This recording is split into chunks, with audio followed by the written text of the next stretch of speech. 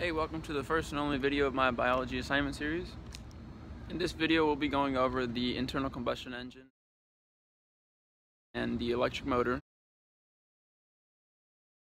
and each of their pros and cons. Here I created a PowerPoint presentation to help you visualize the point I will be going over and to give you, the viewer, a better understanding of what I'll be talking about. First is the internal combustion engine, which that is a figure. And on the pro side, we have for the internal combustion engine a higher energy density, which means that the fuel for the engine, which being gasoline in most internal combustion engines, has a higher energy output per density of the fuel. So this is why in airplanes they choose fuel over electricity, because fuel essentially weighs less to give you the same amount of output as for an electric motor that would have a very heavy battery pack for the same amount of output. The next pro is proven technology.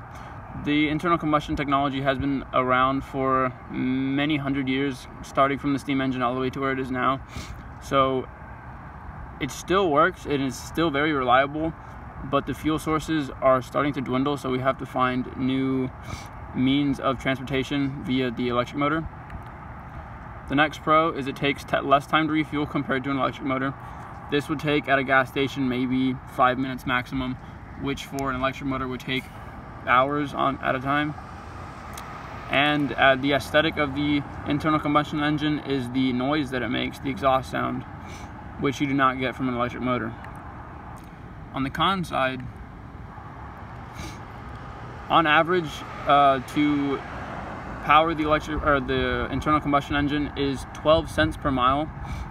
That varies between hybrid cars and trucks, obviously. Obviously, the emissions of the car, giving out CO2 and other toxic emissions. The internal combustion itself is very heavy, and also this has to be paired with a very heavy transmission. So all in all, the internal combustion engine just has more weight that does not need to be there.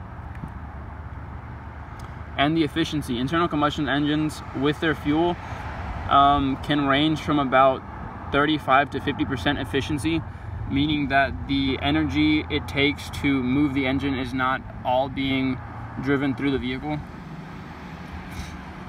And with internal combustion engines, it's a series of internal combustions, obviously, so tiny explosions that are synchronized together, and over time that wears down the interior of the engine, so it does wear down quicker in maintenance.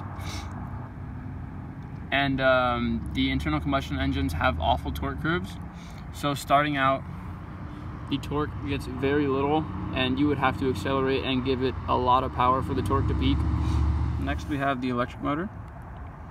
The pros being the electric motor gives off zero emissions because there is no exhaust. It has a high power to weight ratio. Overall, the motor itself weighs less than an internal combustion engine. As you can see from the figure before, this is the entire motor right there for the electric motor. It has regenerative braking, so your brake pads do not wear down as fast. And electric motors have instant torque, so as soon as your foot goes on the accelerator, you are achieving every bit of torque that your car has, as can be seen by this torque curve. The cons are electric motors are expensive because they are new technology. They are pricier than the internal combustion engines. The batteries to power the electric motor are very heavy. This is what I was talking about prior to with the internal combustion engine having the higher energy density. Another con is it takes longer to recharge. So for electric motors, it would take roughly an hour to 2 hours for the entire battery cell to be recharged. Has a shorter mile range. Internal combustion engines have between 300 to 500 miles per fuel tank, whereas the electric motors have roughly 100 to 200. And that concludes my presentation.